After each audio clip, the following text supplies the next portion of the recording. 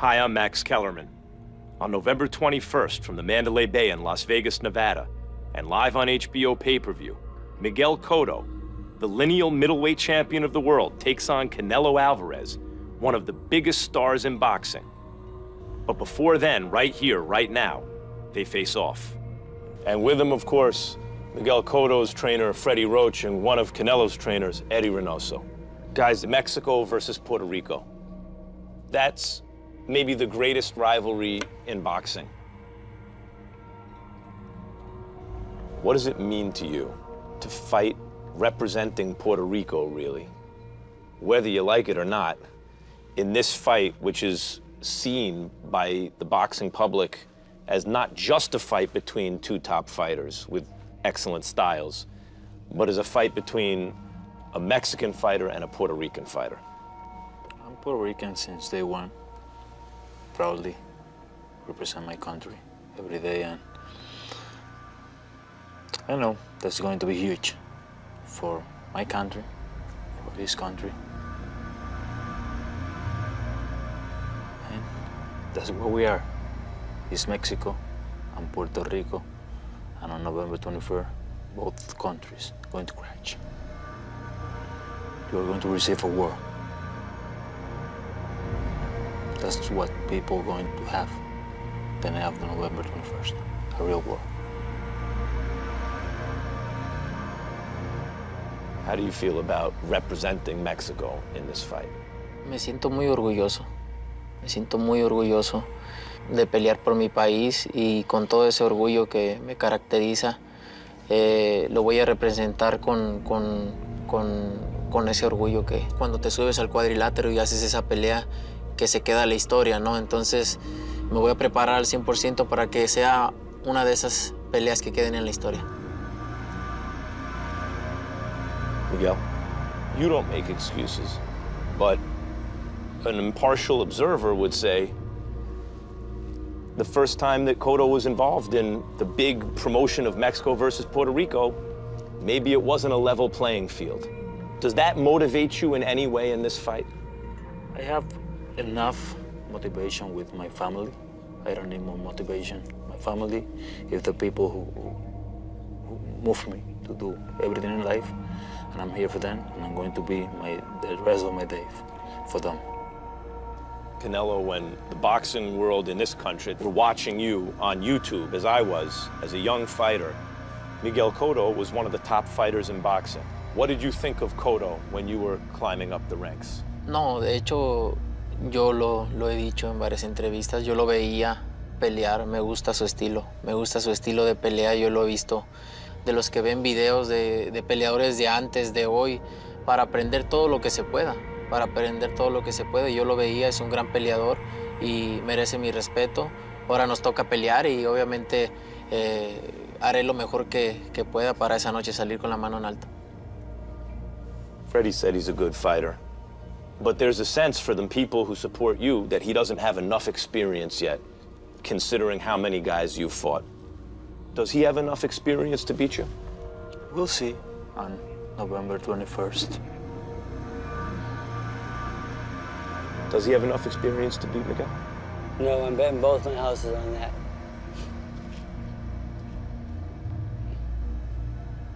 Are you really betting on this fight? Of course. Canelo, I thought this fight would be very close in the odds, that one or the other would be favored by a little bit. But you're better than a 2-to-1 favorite. Why do you think that is? No, no lo sé. No, yo no pienso en eso, no me baso en eso y no quiero pensarlo. Why do you think he's the odds makers have made him better than a 2-to-1 favorite in this fight? Why? You can go to Vegas next. I don't know. You have any thoughts about it? Were you aware of it? No. You didn't know the odds in the fight? I don't care. Freddie, if you're betting two houses, I'm guessing you knew the odds in the fight. Of course. Why did they make him better than a 2-to-1 favorite? Someone made a mistake. So in my opinion, I mean, at those odds, I cannot bet. So, I mean, I have a lot of belief in my fighter, and we're gonna come kick some ass and take some money home. But I do like that he is a favorite. I like being the underdog, and I like owning, I love upsets. When you watch him fight, what do you think when you've seen him come up through the ranks? He's a great fighter, good fighter, strong fighter. Yeah. He is. What about him made you think that you could beat him? This guy, Freddie Roach. I know if I follow his advice, we will beat him on November 21st. Is that by decision or knockout, Freddie? Knockout. Knockout. Obviously, Eddie, you're going to say that your guy's going to win the fight. Is that by a decision or a knockout? Pues nosotros vamos a preparar muy bien. A mí no me gusta estar diciendo si vamos a ganar o a noquear, porque pues como Freddy me puedo equivocar. Se ha equivocado en varias veces. Y vamos a prepararnos bastante bien y el 21 vamos a hacer todo lo posible por salir adelante con esa pelea. Juan Manuel Marquez, great fighter. Julio Cesar Chavez, great fighter. The Mexican fighters, Ricardo Lopez, and you go back, Salvador Sanchez, the Mexican fighters at the top of boxing have been great fighters. You're at the top of boxing, but there's a sense that you haven't proven that you're great yet. You're very good, but are you in the Marquez, Chavez, Finito, Salvador Sanchez level? You haven't proven that yet. Is this fight an opportunity to reach greatness? Yo creo que todas las peleas son las oportunidades, ¿no? Te vas abriendo ese camino y claro que sí, esta es una pelea que en lo personal, ganándole a Miguel Cotto, es donde empiezo a escribir mi historia más fuerte todavía. Is he a great fighter? Not yet. He has potential to be, I think, but I haven't seen no greatness yet, no. Is your guy a great fighter? Yes. What's the difference? Experience. What does he do well? What did he do well? The strength is the thing he has the most in him. Strength, you mean physical or strength of character? I think both. What do you think of his boxing skills? He can box too. Who's the bigger man in this fight, physically? Okay. He's bigger. Yeah. Who's the faster guy? I don't know. We'll see on November 21st. Who's the bigger puncher? We'll see on November 21st. Who has the advantage in speed, Freddie? Speed's pretty close. Punching power. Miguel. And technique. Miguel. Who's the bigger puncher in the fight? Saúl. Who's the faster fighter? Saúl combina más rápido. Who do you think has better technique? Pues veles la cara, quien recibe más golpes. Why is that funny? Nothing. He's older. He's had more fights. Wait till Canelo gets to be Miguel's age.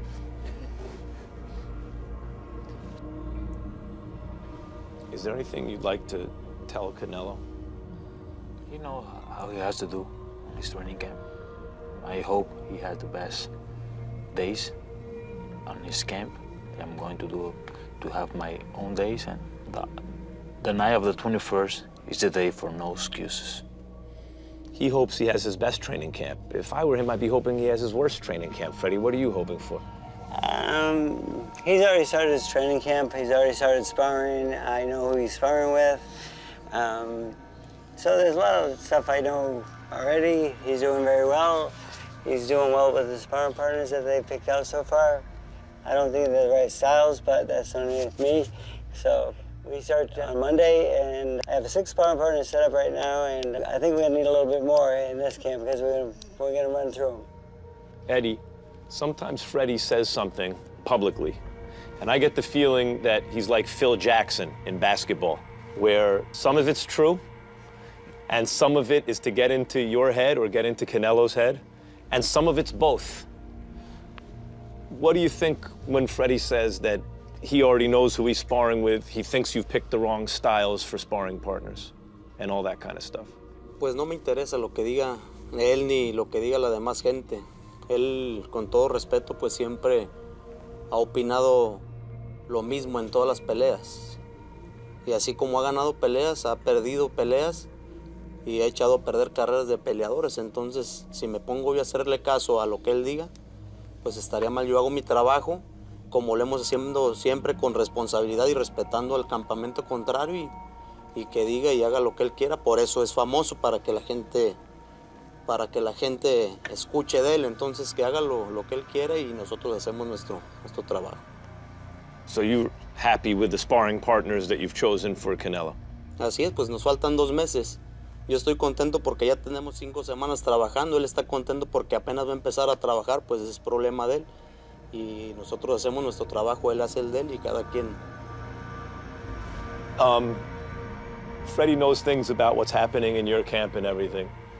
Do you expect spies in your camp? Spies? No. I think the word just gets out there a little bit. And I don't have any spies. I don't hire spies. But there's a lot of things you hear going through my gym because there's a lot of activity there. And I think one of the sparring partners is from my gym. So he comes back and talks a lot. I think you just cost a sparring partner a gig, Freddie, maybe. I think so. Maybe. When he says that, do you ever say, Freddie, shut up? I can't. Good. No, I can't. He's Freddie, and I'm never going to stop him being him. Guys, is there anything you want to let the fans know before we wrap this up? Just people who love boxing can't miss this fight. They're going to receive a special night of boxing. This is the next chapter in my career. I'm going to be in the gym every day. I'm going to do my best, and I'm going to train the best I can for this fight. This fight is important to me. It's important to my family. And I believed that this fight is important to the whole boxing community, the whole world. Así es. Serán los que salgan ganando esa noche. Yo creo que ellos necesitaban esta pelea, la tienen, entonces no se la pierdan. Miguel and Saul, Eddie, Freddie, thank you for coming and sitting down tonight and facing off. And fight fans, on November 21st, live on HBO pay-per-view and from the Mandalay Bay in Las Vegas, Nevada. When these guys say that this is a fight you do not want to miss, they ain't lying. Fight fans, you don't want to miss this one. Thanks for joining us on Face Off.